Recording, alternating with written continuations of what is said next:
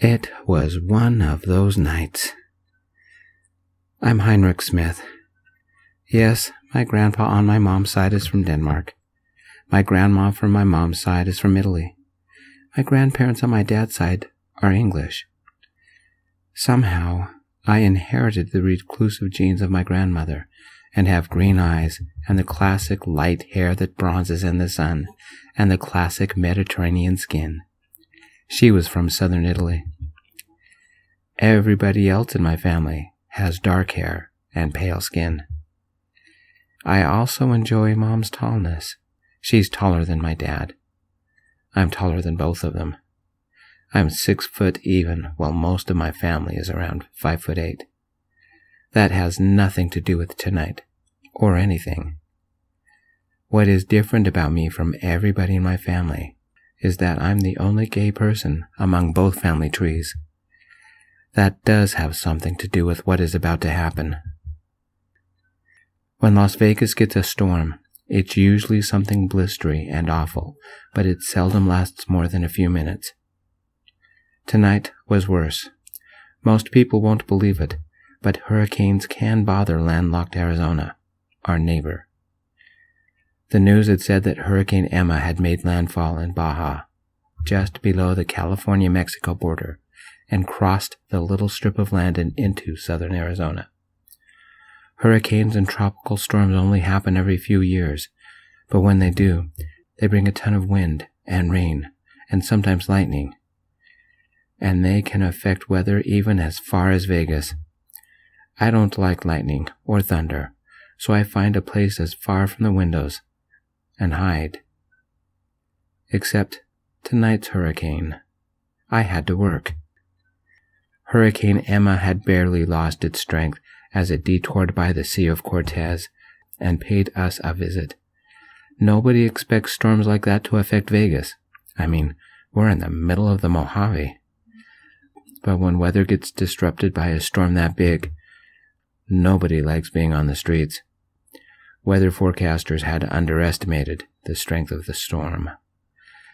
It isn't much fun to ride through the wind and thunder heading home in the dark after work on your bike. I work as a cashier at DIY Warehouse, a home accessories and improvement warehouse store. Normally, it's only a pleasant half-an-hour ride back home. Not tonight. Hurricane Emma had been downgraded to Tropical Storm Emma, but it still felt like a hurricane.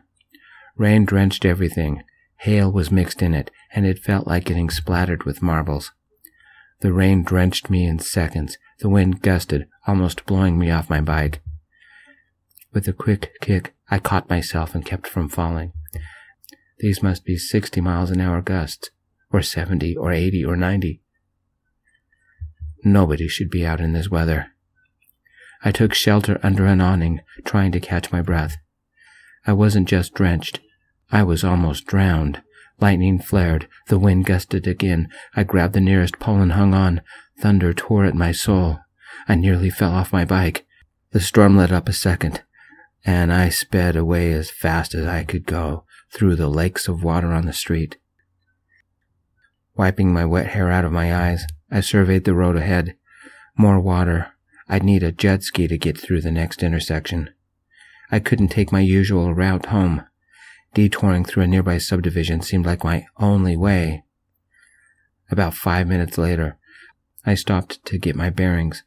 God, it was dark. The streets were strange. Had I missed the turnoff? A tiny yelp whimpered nearby. I looked about, seeing nothing.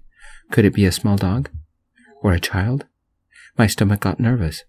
A kid in this mess could get hurt. I was in a subdivision about 2 miles from my apartment. It was dark, and the rain was beginning again. Once again, I heard the yelp. A tiny, masculine voice. Worried, I followed the sound. It repeated, but it sounded more like a very weak, "Help." Was some guy trapped? I'd better hurry. "Hello," I yelled. "Is anybody there?" The wind gusted again, blocking most of the sound. I had to brace myself to keep from falling over. "Somebody need help?" I yelled, scanning the darkness for any sign.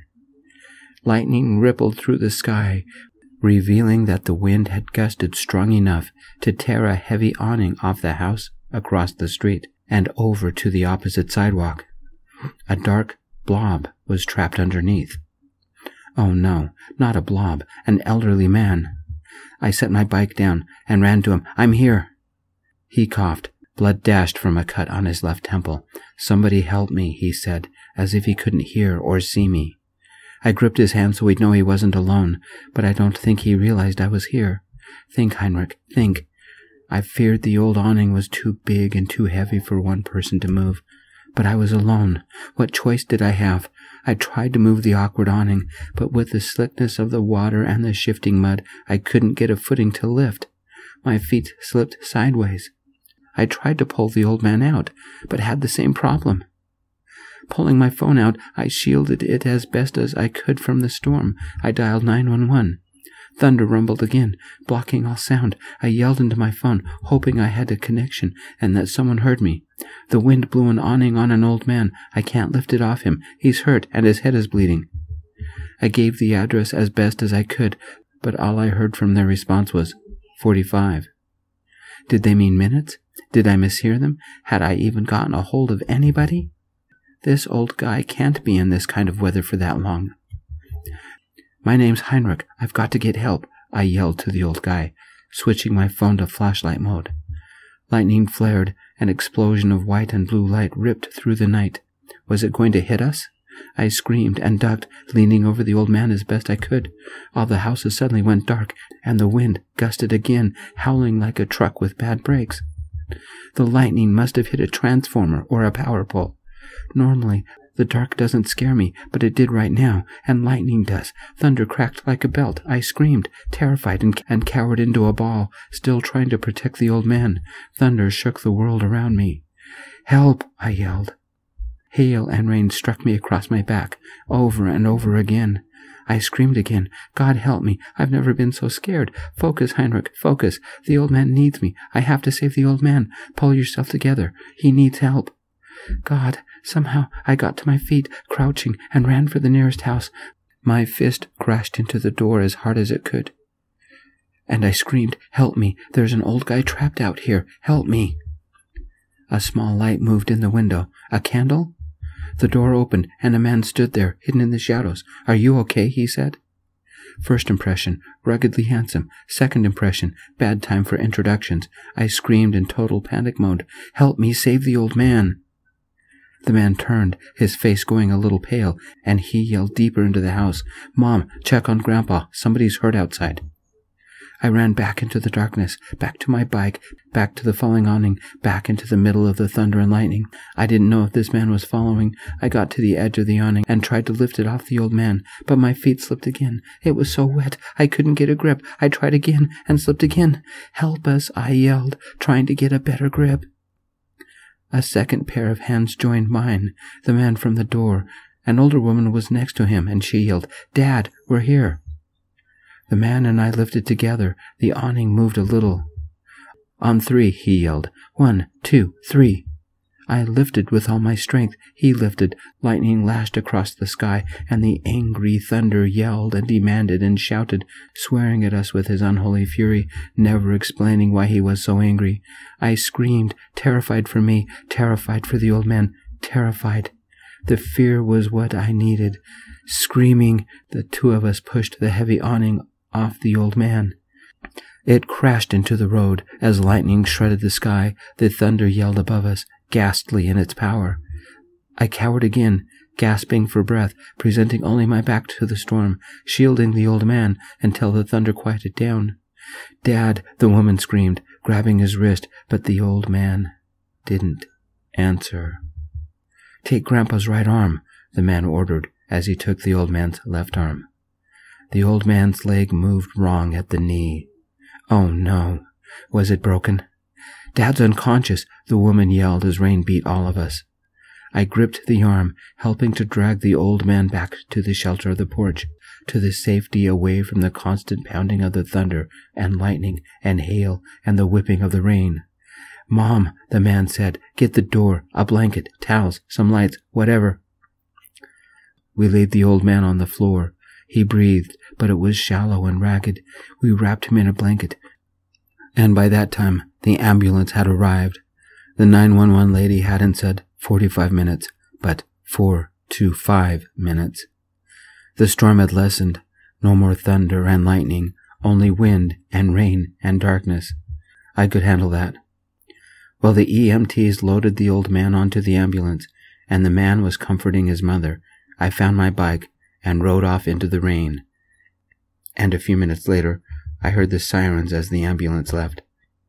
Once home, I dried off my bike, tossed my soaked clothes into the washer to wait for the power to come back on, and found some dry sweats. Tonight, I needed a beer, but the cupboard was empty. I satisfied myself with cold, hot chocolate. The power didn't come back on until 8 the next morning. About a week later, I was riding home through the Vegas twilight heat, exhausted. The past week had been busy with tons of people coming into DIY Warehouse, dealing with storm damage. Most of their purchases had been lumber and windows and decorations to replace the ones that had been blown away, and a lot of plants. Honestly, helping the old man had become a footnote in the back of my mind because life has a funny way of moving on. It seemed like helping rescue the man had taken hours, but in reality, it had only taken a few minutes. The intersection light turned red, and I stopped. Storm damage around Vegas had been mostly cleaned up, though there were a few broken windows and damaged signs. An older car pulled up alongside me, and the passenger side window rolled down. "Are you Heinrich?" a man asked. "I am," I answered. "You helped my grandpa last week. Got a minute to talk?" he said. I pointed to a grocery store parking lot, and once the light changed, I rode to it. The car pulled in next to me. I recognized the man that climbed out. Ruggedly handsome, but he was a lot drier than the last time I'd seen him. As he climbed out, I hopped off my bike and put down the kickstand and politely asked, "How's your grandpa, and how did you know my name?" The man ran his hand through his dark hair, slightly smiled, and said, "You are all Grandpa will talk about. Every time we visit, he asks, 'Have you found Heinrich?' He made us promise we'd find his guardian angel so he could thank you for saving his life. But it will be a while before he comes home. Yesterday, we spoke with a social worker because the doctor recommends long-term care. Grandpa has 3 broken ribs and a broken knee and mild exposure. But when people are in their 80s, broken bones don't heal fast." "You're looking at an old folks' home?" I asked. "Not exactly," the man said. "More of a long-term rehabilitation center. Grandpa gets confused easy, like with the storm the other night. He honestly thought the neighbors were playing their music too loud, and somehow snuck past me and Mom to go yell at them. Mom and I both have to work, but stagger our schedules as best we can so somebody can watch Grandpa." "I'm sorry he was hurt," I said. "Don't be. You saved him," he said. "Grandpa's alive. That's the important thing. We'll figure out the rest." "Good for you," I said. He nodded, gave me a pleasant smile, and said, "I'm Cameron. It's just Mom and me right now, and her boyfriend stays over from time to time. And we want to say thanks. How about coming to our place for a barbecue? Whatever night is good, we'll make it work. We owe you." I thought for a moment and said, "I'm off Friday at 5. I can bring a couple of 6-packs, or some wine if you prefer." His momentary smile was all the reward I needed, and he said, "6 then, and you don't have to bring anything. We owe you." I would bring a 12-pack of Heineken anyway. Cameron was the kind of man I could fall for.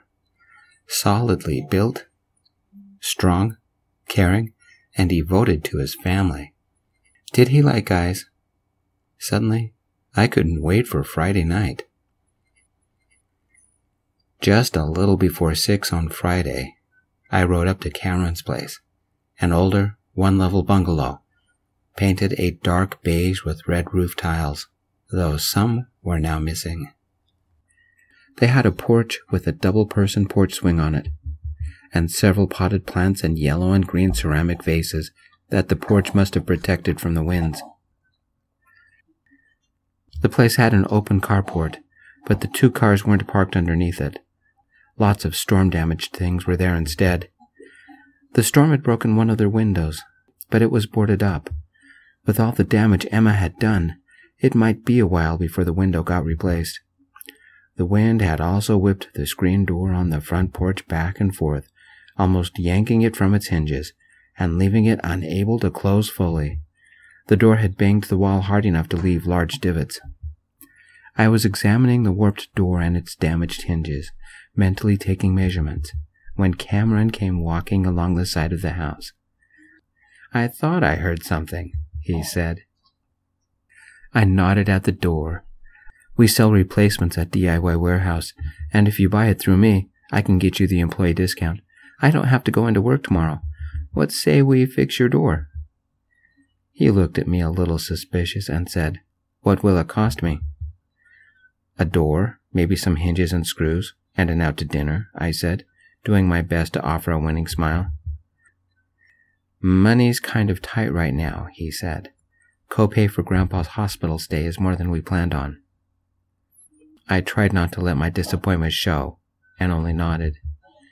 "What if I made you dinner instead of taking you out to dinner?" he said, and shyly bit his lip.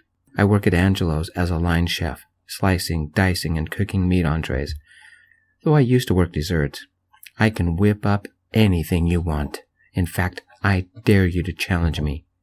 But I have to stay under $50. Half that would be best." "Okay," I said. "Anything I want?" "I'll do it for our second date, if we have one," he said, a little hesitant. I barely controlled my smile as I said, "That would make this our first date. How about spaghetti carbonara with a side of Italian roasted vegetables?" "You from Italy?" Cameron asked. "My grandma, and she'd make that dish all the time," I said. "You don't see her much?" Cameron asked. I paused a moment before saying, "She lives in Italy." He chuckled and said, "Spaghetti carbonara with a side of Italian roasted vegetables? That's our menu for our second date." "Then we better make the most of our first date," I said. Was Cameron lightly flirting with me? This night could be fun. I met his mom, Annette, and her long-term boyfriend, Charlie. He had his own place, and sometimes Charlie and Annette stayed there, but they alternated weekends so Cameron could have the occasional social life. Cameron gave me the tour. A living room, separate dining room, kitchen, 1 bathroom, a TV room that doubled as an office, a bedroom for Cameron, 1 for his mother, and 1 for his grandpa. Out back, they had an enclosed porch and a deck where the barbecue was set up. Whatever Cameron was cooking on the barbecue smelled really good. I learned later that it was prime rib, barbecue baked beans made on the barbecue, and grilled corn on the cob. This man could cook. We pulled out the beers, enjoyed good food, and cleaned up. Then Annette and Charlie took off. I suspect since Grandpa wouldn't be around for a few weeks, they wanted some alone time. I helped with the dishes. Then we camped out on their couch in front of the TV with another couple of brewskis, binge-watching old episodes of Supernatural. You know, the series about the 2 Winchester brothers hunting the supernatural and getting into all kinds of trouble. And Cameron and I started talking. It was 3 in the morning when I roused, having to go to the bathroom. The television still played some episode, but I had no idea which one it was. Cameron had fallen asleep also, and I had unconsciously snuggled into him, his arms lightly wrapped about my shoulders. I'd wake him if I moved. It seemed natural just to lay there, in his arms. If I didn't have to use the bathroom, I wouldn't have moved. Gently, I sat up. Cameron woke and groggily said, "What time is it?" Once I had finished my business, I found him in the dark kitchen, starting coffee. "I should go," I said. "I'll be back by noon to look at the door." He nodded and said, "Nobody's around, so you could stay and we'll get an early start. I've got some blankets and I can make breakfast." There was nothing back at my apartment that I had to get back to. and staying here seemed comfortable. We cuddled next to each other, leaning against the couch for the rest of the night, and I woke again about 7, and I was laying with him. I was cuddling with him, close, big spoon to his little spoon, protecting him. Wait, I had subconsciously laid behind him and had pulled him close. In the middle of the night? Afraid to move because I'd wake him, I listened to him breathe and enjoyed our closeness. He lightly snored, his warm back pressed against my chest, my arm draped across his waist. Once again, it seemed natural, comfortable. Good thing we were dressed. It had been a long time since I'd been this close to someone, and yet we barely knew each other. Cameron gently stirred, placing a hand atop mine. His strong fingers gently rubbed the back of my hand, and he lazily said, "Morning, you have the funniest hair." I lightly ran my fingers through his sleep-tossed hair, straightening it out a little, and whispered, "I bet it looks just like yours." When was the last time I'd woken up next to a stranger? I'd only slept with people I'd known for a while, like my boyfriends. Cameron and I didn't do anything last night except binge-watch Supernatural episodes and accidentally fall asleep against each other. "I didn't plan this," I said, moving my arm away from his waist. He held my hand, his fingers intertwined with mine, and he whispered, "I don't mind. It's nice to wake up with someone." For the next 15 minutes, or thereabouts, it might have been a little longer, we softly whispered about nothing, making the odd plans for the day, and finally we got up for breakfast. I took a quick shower while he started breakfast, and while he showered, I made measurements of the door and supplies we'd need. Why did being with Cameron feel so natural, so comfortable, like we had known each other for months or years? I assumed he was gay or maybe bi because he had no problem when we accidentally cuddled. Breakfast was simple: leftover steak, leftover barbecue beans, and eggs. While we were washing the dishes, and I was drying them, I did something natural, comfortable, and I can't believe I was so stupid. While Cameron stood there with his hands in the dishwater, washing the frying pan, I didn't even think. I wrapped my arms around his waist, gently kissed the back of his neck, and whispered, "Thank you for breakfast." Cameron immediately stiffened. His hands stopped washing the frying pan. The only sound came from the stream of water as it fell into the sink. And the sink was filled with dirty dishwater, and the dishes we had yet to wash. It was only then that I realized what I had done. I had kissed him, a casual, gentle kiss reserved for men who knew each other, accepted each other, loved each other. We didn't know each other, never even dated, barely knew each other's names. Had I been too forward? Was I misreading the signs? Hell, what signs? I had been so comfortable with Cameron that I had acted without thinking. He was a nice guy, and I had just destroyed any chance we had of being together. I let him go, and backed up a step. Nerves strained my voice when I said, "Sorry, I don't know what I was thinking." Cameron stared out the window, set the frying pan in the dishwater, wiped his hands on a towel, took a deep breath, turned around to face me. His eyes connected with mine. His hand reached out and held mine. He stepped close. He smelled of dish soap and grilled steak. His breath smelled lightly of cinnamon. His lips were close and gently parted. He leaned in close.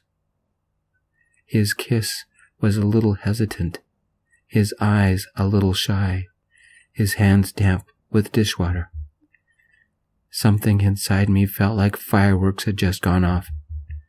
Then we relaxed into each other, Our kiss only lasted a few seconds, but it was the start of something that lasted a lifetime.